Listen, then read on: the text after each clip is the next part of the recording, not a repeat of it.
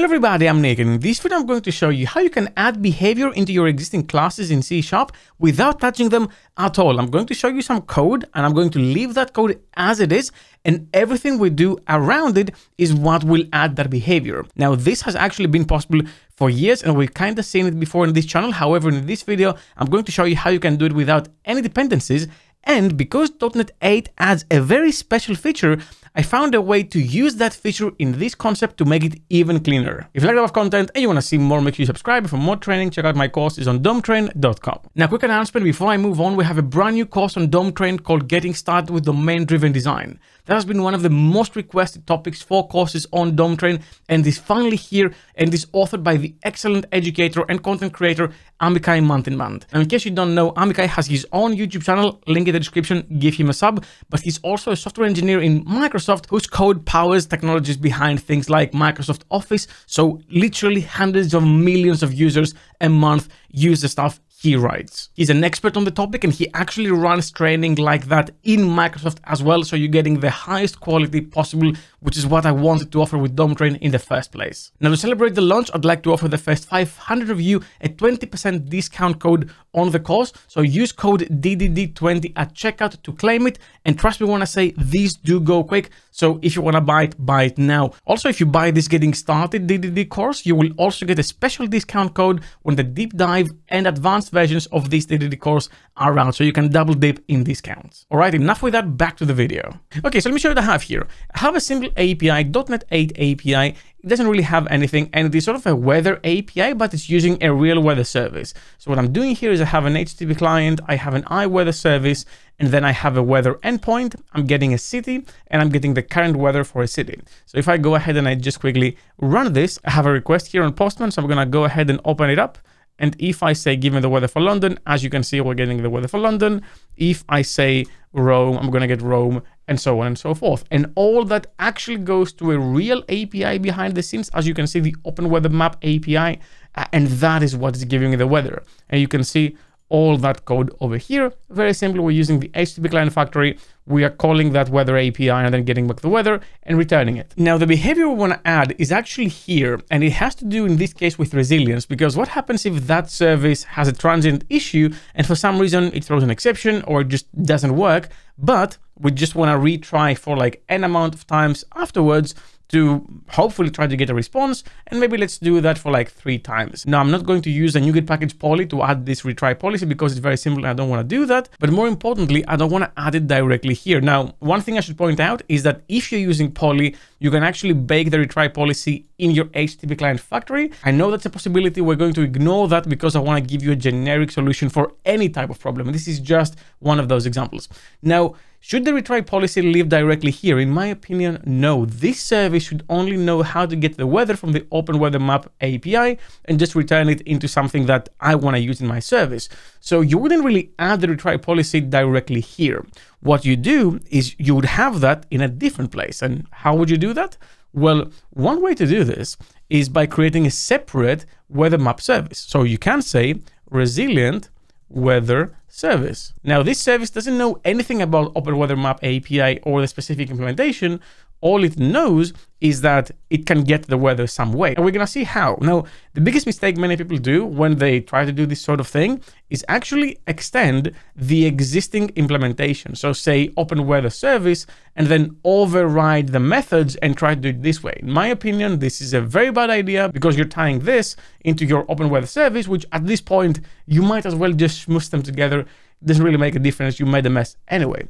So what I like to do is actually create that resilient service and implement the interface, the same interface that the Open Weather Map service also implements. So completely agnostic of implementation.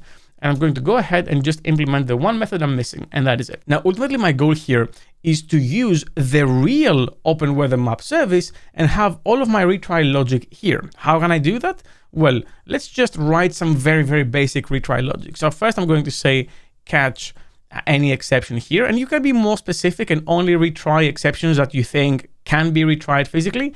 But for this example, I'm just gonna go the stupid way, and I'm gonna say retry count equals 0, for example. Now, if we do have an exception, we can have a check that says that if retry count is less or equal or just less, depending on how you want to approach this, like 4 or 5. Then retry count plus, and retry it. The way I'm going to retry it is by actually having a start label here and saying go to start. Yes, you can do this with a loop, and yes, you probably shouldn't use labels and go-tos, but it's easier for me to read for this example and probably for the viewer as well, because you can just follow the flow like this.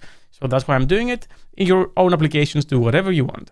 And then I'm going to say throw in the end. And now in the try section, I want to use a real service. How do I do that? Well, I do that by actually, and that's very interesting, injecting the interface. So I'm still not really tied to the implementation here. I'm just going to say inject it. And then all I'm going to do here is say return, await, and then weather service. And that is it. And I know this probably looks very weird to you, but what we're trying to achieve here is to have this resilient weather service effectively decorate the real service. So the goal is that every time we resolve the iWeather service, because it's just an interface, we don't really know the implementation, all it's really going to happen behind the scenes is go from weather service to resilient weather service to open weather service. And this is what will be returned here. This will all make more sense as we go into the flow. Now, how would you do that before .NET 8? Well, it's actually pretty simple. Currently, the only thing you need to register is this singleton, and then you say iWeather service and then open weather map service. But if you want to do the resilient redirection, what you want to do is first say builder services.add singleton and register the open weather map service on its own, which can be a bit tricky, but that's how it looks. And then to register the real iWeather service through the resilient one, you want to say builder.services.add singleton iWeather service, and then use the get required service over here to get the open weather map service. But all that, and that's where the tricky thing is and hard to follow, is wrapped around the resilient weather service. So what's happening is when you resolve the iWeather service, what's going to happen is you're going to create the resilient one, and you're going to resolve through the DI container the open weather map service. So the two redirections type of thing. And if I do that, I'm going to stick a few breakpoints here, and also the open weather map service and the resilient one over here, and you're going to see exactly what's going on. So let's go ahead and just debug this and try to resolve the weather for some city. So let's go to Postman, call for Rome, and what do we hit first? Well, of course, we hit the weather endpoint, and we have the weather service, which, as you can see by the type here, it's the resilient weather service, but this is all abstracted away. So it's the decorated version we're resolving here. And if I go into that, you're going to see that the one I'm resolving on the constructor is the open weather map service, the real one. So I can just have everything here, and then through the retry sort of wrapper or decoration, I go into the real one, I get the weather, I return it, and happy days, I have the weather back. Now, arguably, this is a bit of a convoluted solution, but that's how you would do this until .NET 7 if you did not use a library like Scrutor, which sort of simplifies that. And that would be fine. However, I found out a way to actually greatly simplify this in .NET 8. So to show you how I'll do that, I'm just going to go ahead and comment everything out. Now, I had a few pet peeves with this implementation, namely, you have to register the open weather map service on its own, which I'm not a fan of, because if you want to get a non-decorated version, then how do you... It was all a bit weird. So what you can do now in .NET 8 is you can use the keyed services to redirect things. So what you can do is say builder.services.add singleton, and I can register the iWeather service and the original thing behind the scenes, which is the open weather map service. However, the one change I have to make is I want to turn this into a keyed singleton. So a singleton which has a special key. In this case, I'm just going to say